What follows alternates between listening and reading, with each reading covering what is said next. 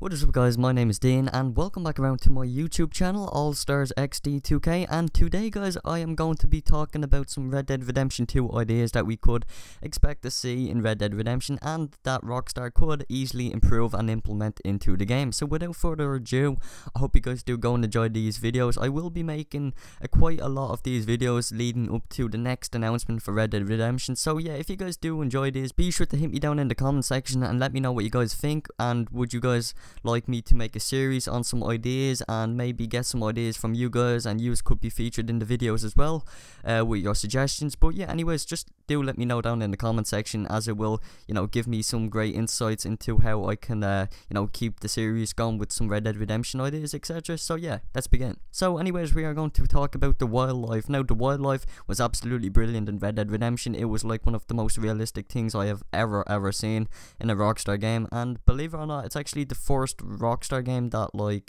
had wildlife like the likes of horses that you could you could ride, and also like cougars and bears as well in tall trees. That was pretty epic, and we were able to fight off the bears with our bare fists, or with our pocket knives or whatnot. And also, the one interesting thing is that you were able to skin the animals. Like if you shot an eagle out of the sky, you could take his feathers. As far as I know, you were able to take the feathers and then you could sell them on. But wouldn't it be really cool if you could do some little side jobs where you could milk the cows, and you could take the milk back to a market or something along those lines, where you're able to get some profits off it. I mean, that that would be pretty epic, and it adds more realism into Red Dead Redemption as a wildlife improvement, and also with some animals as they had in Grand Theft Auto 5. I kind of feel like they should have something to do with the animals, like some little minor jobs that you could do, and just some background jobs that you can get some easy cash off. So yeah, these are just this is just an idea that Rockstar could do for Red Dead Redemption. I mean, it's it's highly likely that probably something like this won't happen, but again, I'm just giving my view of what Rockstar should do.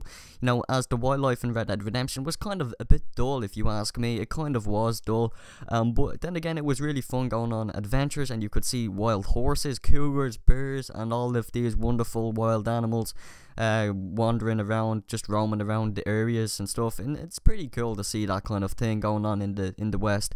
But it'd be really epic if you could do something with these animals, like I said, you could milk the cows or something and take a bucket of milk back to a market and just sell it on. Something something really simple, and that you could just benefit some cash off. Anyways guys, do let me know down in the comment section what you guys think. If you have any ideas whatsoever, please do comment down below if you have any Red Dead Redemption ideas. I will be making lots of videos on ideas and topics that people will submit in the comment section. So yeah, anyways, I do thank you so much for watching this video, if you guys did watch to the end, and if you guys did not get bored of this video, please do hit that like button in support of the channel.